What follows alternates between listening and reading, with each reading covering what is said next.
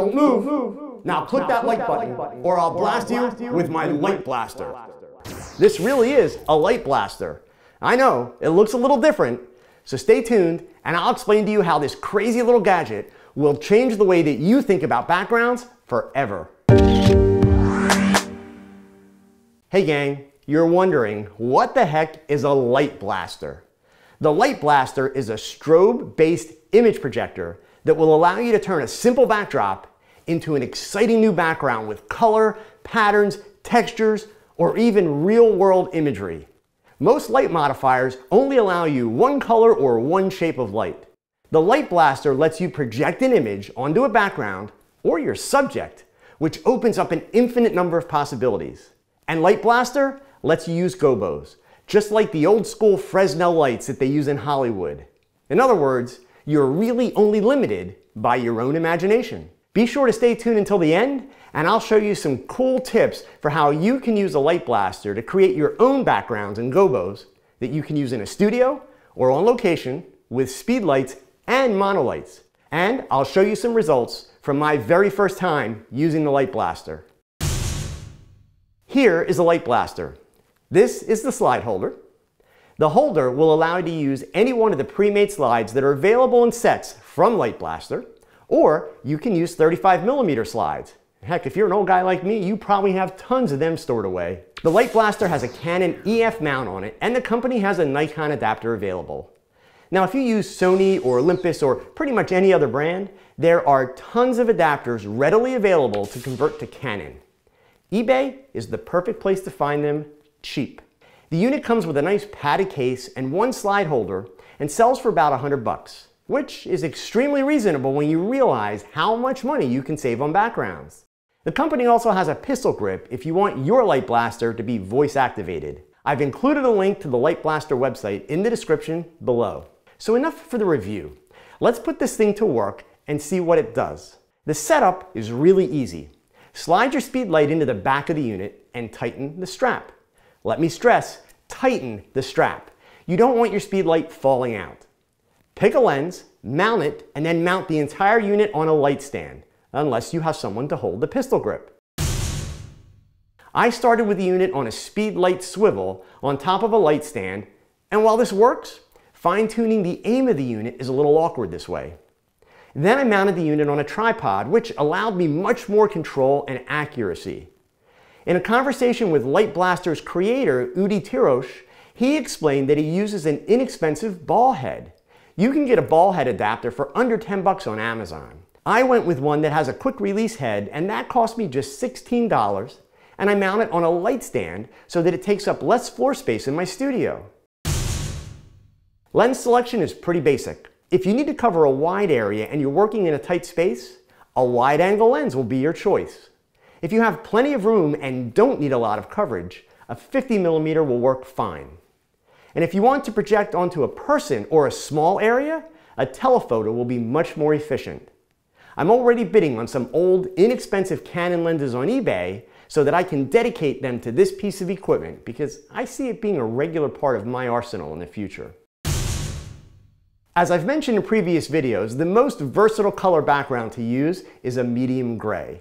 With the Light Blaster, there are so many creative possibilities with really any color background. Black, white, purple, orange, you name it. You can even project into brick walls or pretty much any kind of surface and alter its appearance.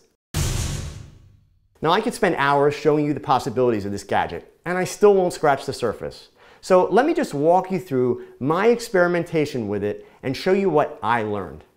I started out with a 50mm lens on the Light Blaster and this gobo with the circle patterns. This is part of the Light Blaster Pro Gobo set.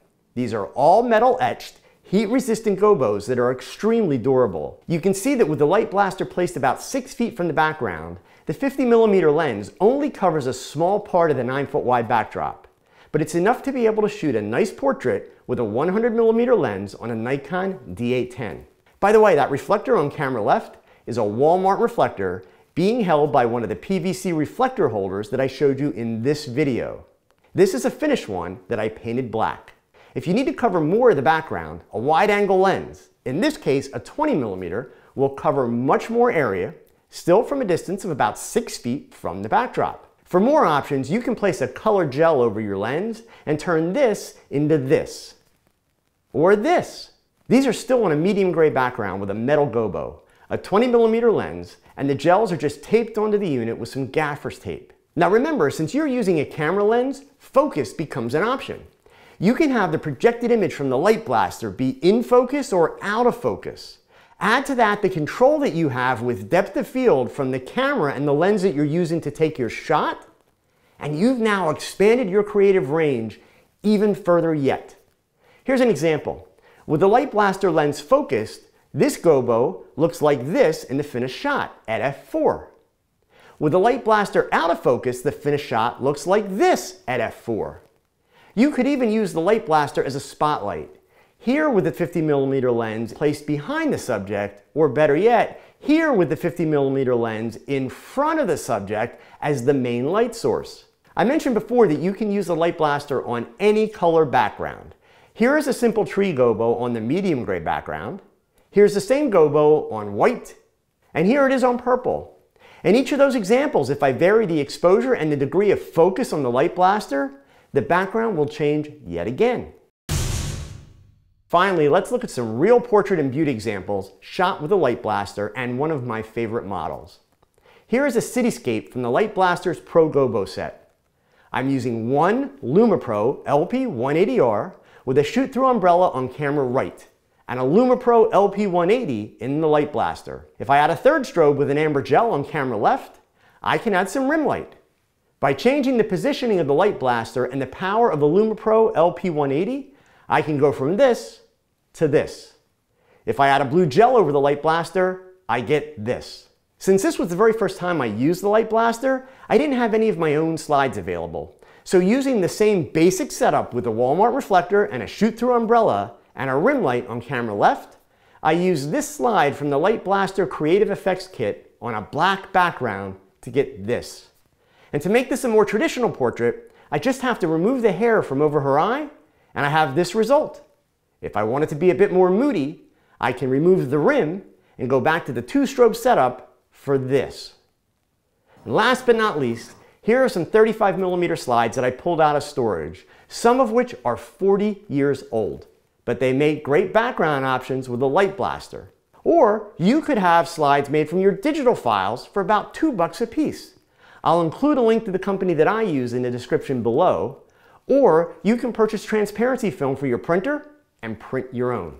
So there you go, the light blaster. Hopefully this gives you some creative ideas to get you jump started. Get out there and practice and experiment. And with a gadget like this, the sky is the limit. And think of all the money you'll save by not having to buy loads of muslin and printed backdrops for your portraits. So until next time, gang, remember that your best shot, it's your next shot. So please keep learning, keep thinking, and keep shooting. Adios.